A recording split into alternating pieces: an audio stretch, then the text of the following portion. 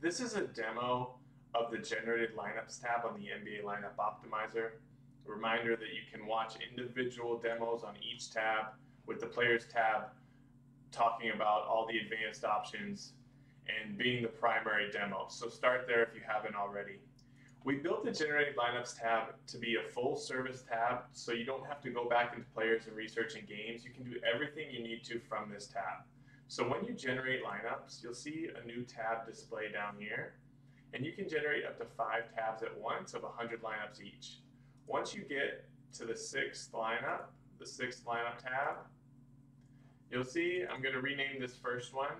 I'm going to rename it by double clicking it. I'm just going to name it so you can see. Once I click the 6th tab, you'll see the first one disappear, so it goes away. So make sure if you're running a lot of different tabs with multiple lineups, that before you run that 6th tab, go into the first tab and save the lineups you want, download the lineups you want, make the changes you need so you don't lose that work. When you generate tabs, it shows the slate, and when there are multiple slates, you'll see multiple slates under each tab, so you can easily organize your lineups according to slate. You can X out a tab by clicking the X up top. And down below, within each tab, you'll see the lineups, which has the lineup name, which includes the projection source. You can also double click in that and rename those if you want. You'll see the total projected points. You'll see the percent of optimized, the highest being at the top. You'll see a preview projections, which you can click and see the total for this lineup for all the projection sources you have. So if you were to upload your custom projection sources, you would see the totals here as well.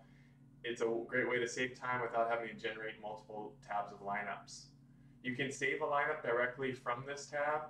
Once you click that save button, it'll turn green and the lineup will go to the Save Lineups tab. And you can go back to this tab and download all. You can remove lineups. You can edit lineups. So it's a way just to save lineups as you go about looking at the various lineups. You'll see a download button. You click that and it'll download a CSV, which you can upload to DraftKings or FanDuel. You'll see the total salary used and the remaining salary. You can sort each column. You can swap out a player. So if you see one player you don't like, let me click this swap, and then it'll drop down a search bar which you can search for players, or it'll show you all players with the same salary or lower. Make sure to check all the players because they're not sorted by projection. And then you can select a player, and once you do, it'll substitute that player and the total points will update. So this total points will reflect the swap, and at this point it's not optimal anymore, but it doesn't refresh the percent optimized, and it also doesn't refresh the exposure. So you'll see the exposure on that player go to nil.